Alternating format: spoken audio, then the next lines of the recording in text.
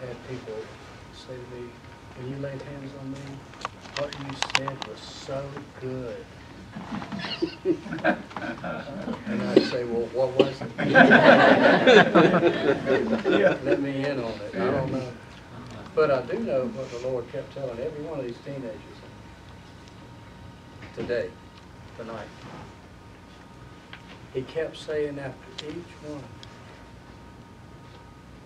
God wants the life. You grew up around holiness, you're in all the meetings, you get to where you know how to act in them. You get kind of accustomed. You get to know how to act when you feel the Spirit. You get to know how to act. God's not interested in your prayer. He's not interested in your songs. He's not interested in any kind of worship from you at all without your life. Yeah. He's after, all he wants is the life. Yes. That means how you treat one another Yes. when you're out somewhere. That means when you're home by yourself. He wants your life. Yes. He wants you. That's what God wants. He wants you. And if he doesn't have you, be better off not to praise the Lord. That's what Paul called eating and drinking damnation to yourself. You get to where you know how to act in a meeting of the saints, but if he has your life, you know how to act around the sinners. That's right. That's right. You'll have to act. You'll know how to act outside the meeting of the saints. Yes. If he has your life, if he has your heart, if he has your heart, he'll have your tongue. Yes. Yes, he will. He'll have your hands. He'll have your decisions. He'll have your desires. If he has your life. That's what he's after, because he wants to save it. Amen.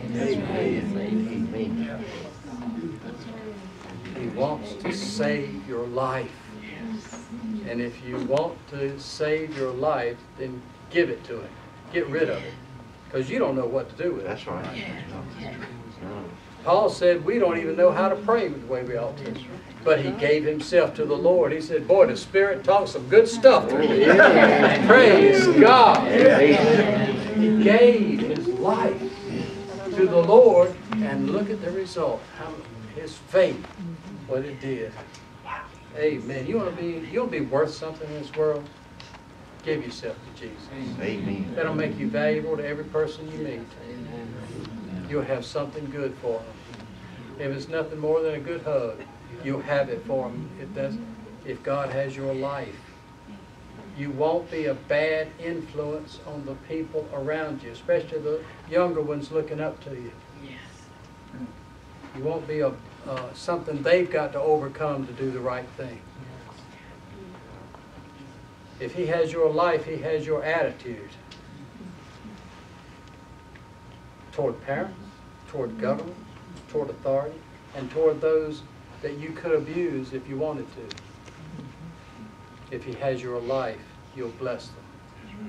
And God will bless you. That's what God wants. He wants to save your life, not just your soul. My father said it was a good thing for old people to get right with God instead of going to hell. That's a soul saved. But God likes it much better when young people come so he can save their life. Yes. That's what God wants to save. He wants your life. He wants your life. Because only he knows what to do with it. Yes. You don't. I didn't. I made a mess out of mine. And Jesus picked me up out of the dung heap and said, give me your life. I give up. I gave up. He gave me a life. This is the life Jesus gave me when I gave up mine. Yes. Amen. This is the life Jesus gave me. He created this person out of the life, the ragged life I gave him.